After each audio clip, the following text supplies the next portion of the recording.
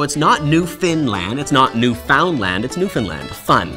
Focus on that, Newfoundland. St. John's has been more than just a dot on a map. It was the very first stop on our East Coast tour with my parents, and this was my first experience landing on an island, seeing the ocean firsthand.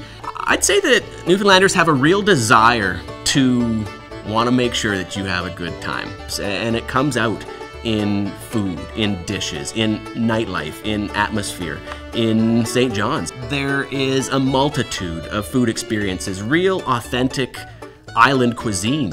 They're doing traditionally Newfoundland dishes in new ways. One of the oldest wooden structures in North America houses a restaurant in St. John's with exceptional food in Kitty Vitty, where you can also have a beer at the local brewery that's made from 25,000-year-old iceberg water. Talk about refreshing, talk about yes, please, I'll have another. George Street is a pretty special place. The types of bars that are there. Trapper John's is on George Street. Well, you can hear the live music billowing out of all of these haunts. If you want a truly unique experience, that's a good place to put on your bucket list.